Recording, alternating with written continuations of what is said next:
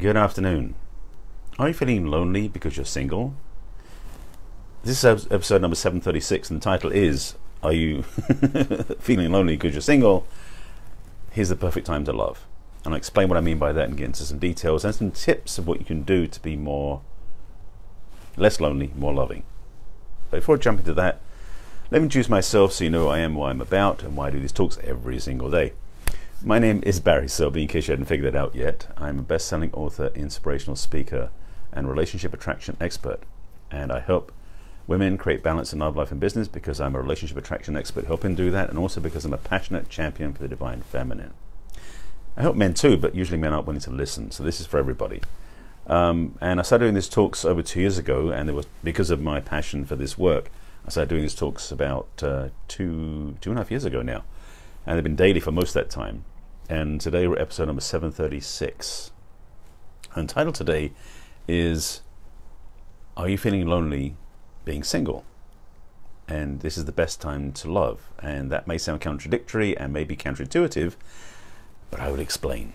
So if you haven't seen my broadcast before, I do this every day at 5 p.m. on Facebook Live, so they're interactive. If you're watching Facebook Live, you can interact and give me comments, questions as we go along. If you're watching in the replay or watching, you can still interact that way. If you're watching on YouTube, you can comment there as well, because it goes both places. I'll explain all of that at the back end. Or I should say, I'll explain more detail at the back end with the links and everything. So let's jump in, shall we? This actually is following up from a meme I posted about a couple of hours ago on Facebook, which was this thing about being single is the best time to work on yourself. Because the thing is, or I should say, when you're single or when you're alone, when you're single, it's the best time to discover who you are. That's probably a better way of putting it. Let me set up a premise first. For most people, I don't have a survey to say exactly how many, but for most people, being in a relationship oftentimes is a way to avoid facing themselves. If you've been in relationships in the past, if you're in a relationship now, actually if you're watching this, you're probably single because this title would have attracted you. If you're in a relationship, it may not have attracted you, but that's okay.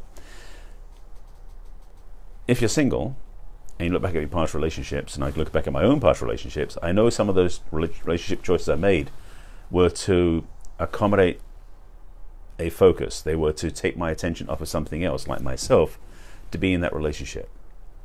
In fact, a couple of those relationships in particular I'm very aware of were a mix of what I could get from the relationship and also not focusing on my own stuff. Now, that may be true for you as well. Maybe it's not, but I suspect somewhere in the background of your past relationships, there was an inkling of both of those in there. Because for most of us, we don't look at relationships as a place where we contribute as much. Although if you've been watching my broadcasts, you've learned that it's very important to do that. So that's one thing. The second part I want to speak to is that sometimes being single is somehow frowned upon, especially as an adult. If you're not in a relationship and if you're not married, heaven forbid, if you're not married, there's something wrong because you should have been married. You should be in a relationship. All these shoulds. Because being single is not a good thing. It's not healthy. It's not contributing to society or something. There's a lot of that junk being thrown around out there, and none of it's true. But it's kind of this judgment that shows up for a lot of people. So somehow being single is a bad thing. There's something wrong with you, or there's something that you failed at, or you just end up being lonely and alone. Well, I'm going to call bullshit on all that stuff. Being single is a choice that a lot of people don't make consciously, to be honest. Most people don't choose singlehood as a conscious choice. They actually end up being single because they haven't chosen what they want in a relationship, or they haven't found the one they want to be with, or they've just failed in a relationship in the past.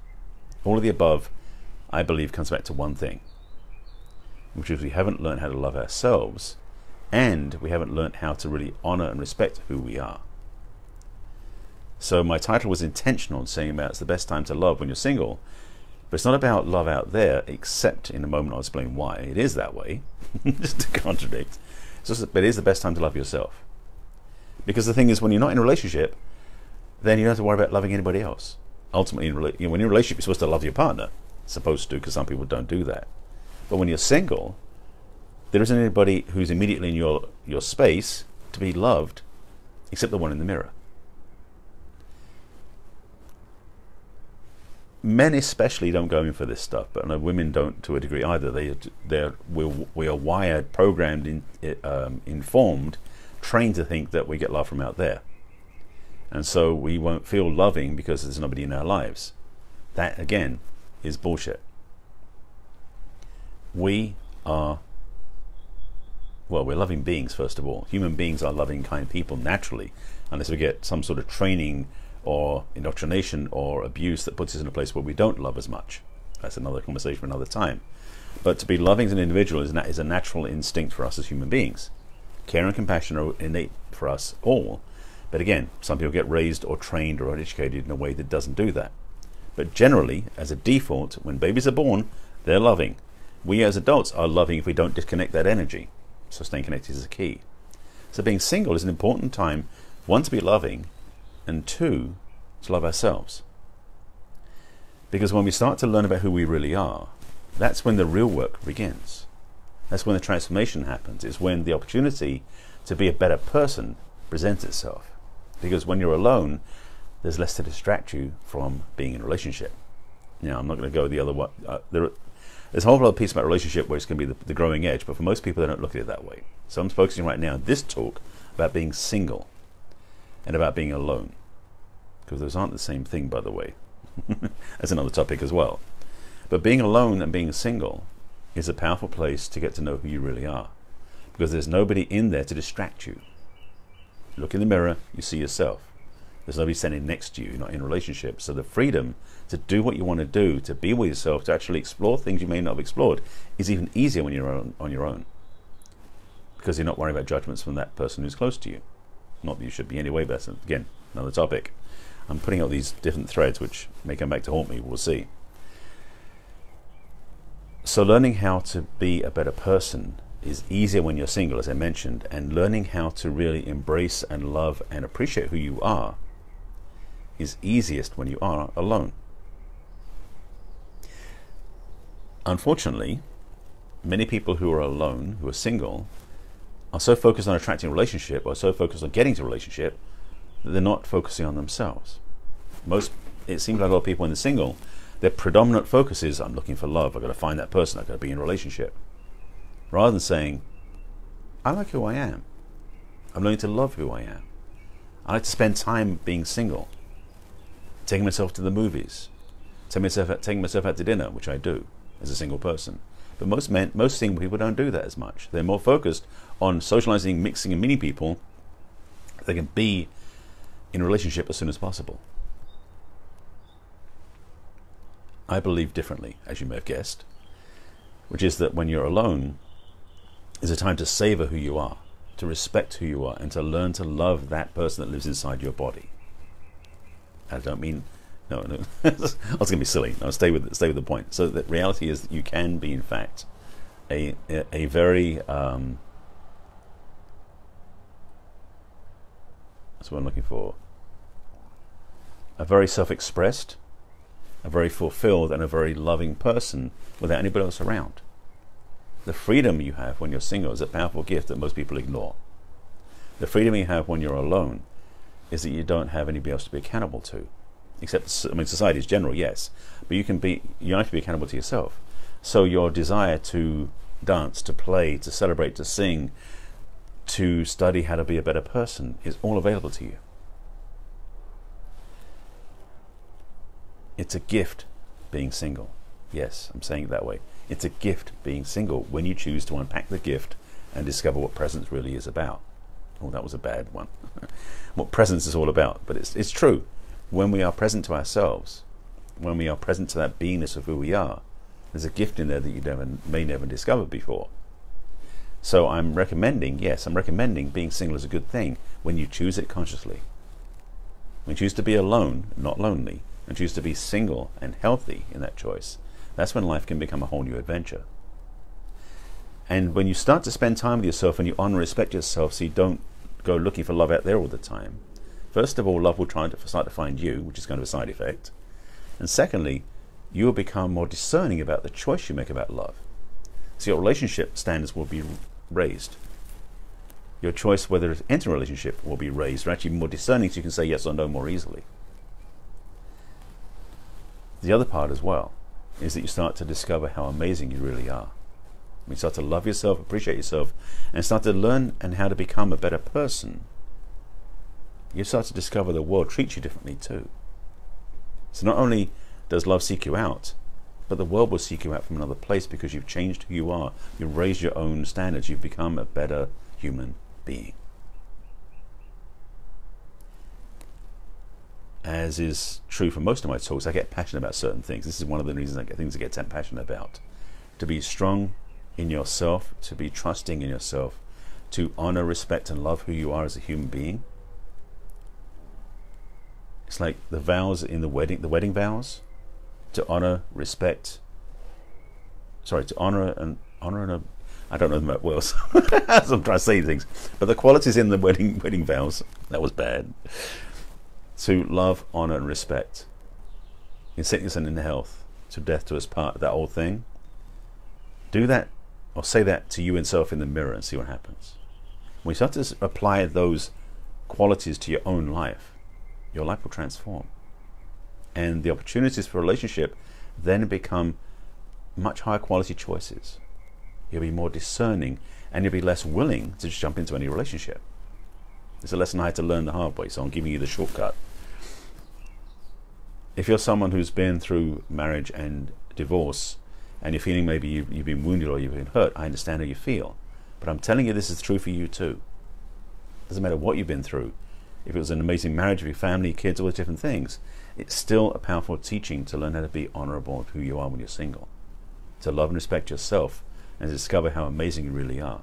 Because you are really amazing. Which leads me to a couple of things. This is a good time when you are single to take time for yourself, to maybe say pick up new hobbies or new practices, new explorations to discover how amazing you really are. Maybe discover a whole new creative outlet. Do this gently, because what I'm offering you may be transformational to your own experience, and it may not be something you just go, right, no problem, I'll just jump into that. But if you take steps gently to explore, to do what is basically one step into a new direction, see if it lines up. If it doesn't, try a different direction. Explore who you can be as a single person, as a whole person, as a truly individual and authentic person. That's when life can change for the better. It's one reason I've been on this path for a long time. There's all the classes and teachings I've studied, teachings I've been in, and studies I've taken, conflated that. That's given me this ability to teach this from the way I do. It's also why I have been putting together this course called Coming Home to Yourself, which I'm going to look at. Excuse me, let me back up a second. I'm going to plug a couple of things just so you know. So if you're not interested in this, don't listen. But I think you might be interested. If this has made sense to you so far, this will make more sense to you. This is why I created the Coming Home to Yourself course. It's a group program that I've been talking about for a while. I haven't launched it yet because I'm waiting for more people to join in, because I'm building a selective group to be the pioneers of this group, of this course. It's called Coming Home to Yourself, and it really, in other words, it's a self-love, self-support, and self-discovery process or journey that will be eye-opening, heart-opening, and transformational to your own life. There'll be a link in the comments, you can check it out, and I'll also tell you, and also let you know you can message me if you want more information too.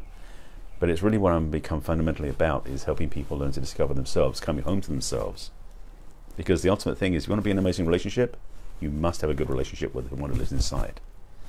That's kind of my message more and more nowadays, as you may have discovered. Secondly, I think it was secondly, I'm letting you know as a reminder, in case you've been following me the last few days, I've been talking about my 38th anniversary, 38th anniversary celebration, single 38-minute coaching sessions, pay what you want offering that I put out this week. That offer ends tomorrow. Tomorrow, Saturday, which is a week from my anniversary. So the 30th anniversary was June 1st. Tomorrow's June 8th, which is a week from then. So I'm basically saying that's the end of that. So if you want to get in on that offer for a single session, for a pay what you want price, for 38 minutes of coaching direct from me to you privately, that's available from now until tomorrow. In fact, I'm going to close it out at tomorrow's Facebook Live, which will be at 5 p.m. So 5 p.m. tomorrow is when it ends. If you want to grab one of those, I'll put a link in the comments as well for the contact form, so you can send me a message that way, or you can simply just reach out to me over social media. I believe you can have what you want. And I believe that being single and learning to discover how amazing you are is one of the ways to get there, which is why I talk about this the way I do. I think that's it. You got some understandings, you got some teachings. Oh, there was one thing. There was one thing in there. One of the things about being single that people forget, besides the fact that they forget to love themselves, is they forget how to be able to serve and give to others. For a lot of people, when they're single, they get so closed up, and it's actually almost counterintuitive. Say it that way. Is they're so focused on looking for love or ignoring love that they don't know how to be able to be single and to give love freely. So one of the things I recommend you do, again, if you're single and if you're learning how to love yourself more, which I recommend highly, thumbs up for that, and I've got a self-love practice for that. I'll put the link in the comments too. There's a self-love practice that I recommend highly because it helps you get that place of really tuning into that love inside yourself. The next piece is how do you serve and love in the world? And the key word is serve. Because it's almost the thing about being a more effective person is how do you contribute to those around you? And it could be a service, it could be sharing, it could be being nice, it could be being good-mannered, it could be all sorts of things. What is it for you? How can you be more loving? Because part of this being single is not to be separate from society, but how to be in society in a way that contributes and makes a difference. And by the way, the side effect of that is it makes you more attractive. Pissed. secret. Because then when you do that, you'll learn how to, you actually start attracting more love, as I mentioned earlier. But you'll start to raise the quality of what you attract, because by being in places where you give and you serve and you make a difference that way, your love becomes magnetic. That's a powerful tool, by the way. All right, I think I've given you enough to play with for now. I'll put the 3 links in the comments that I've now realized I mentioned. And if you want to go deeper in this, I recommend you check out my offerings and also reach out to me for more support, because this is a game changer for some people. Maybe you already know this, maybe you already figured it out, but a lot of people haven't, so you let them know about this. This is kind of a paradigm shift for some people who've never seen this before. I think that's made the point. I don't want to go on too long because I'll keep these fairly short. If you haven't seen my broadcast before, by the way, this is my Facebook Live, as I mentioned, 5 p.m. Pacific time on my personal page on Facebook, which is facebook.com/Barry Selby. The replays go to my business page, which is barryselby.author, and also onto my YouTube channel, which is Barry Selby. Please subscribe to that. And there's a playlist on there called Messages from the Masculine. Again, I'll put the links in the comments for the 3 things I mentioned. If you want help, you can message me or fill out one of those forms or check out one of those pages and get the support you desire. If you have any thoughts about this broadcast, you can put them below, whether you're on Facebook or YouTube. Either way works fine. And I hope this has stirred up some thoughts for you. If you're single, I hope this has given you some inspiration, maybe some hope, and certainly some things to think about. And as I said before, this is my daily broadcast, so I'll be back in tomorrow at 5 p.m. Pacific time with something new and different. We'll see what it is. But I thank you for watching, and I appreciate you being with me as always. And with that, I recommend that you consider implementing, that's the word, some things I suggested. So with that, thank you for watching. I'll see you again tomorrow. Take care of yourself. Bye.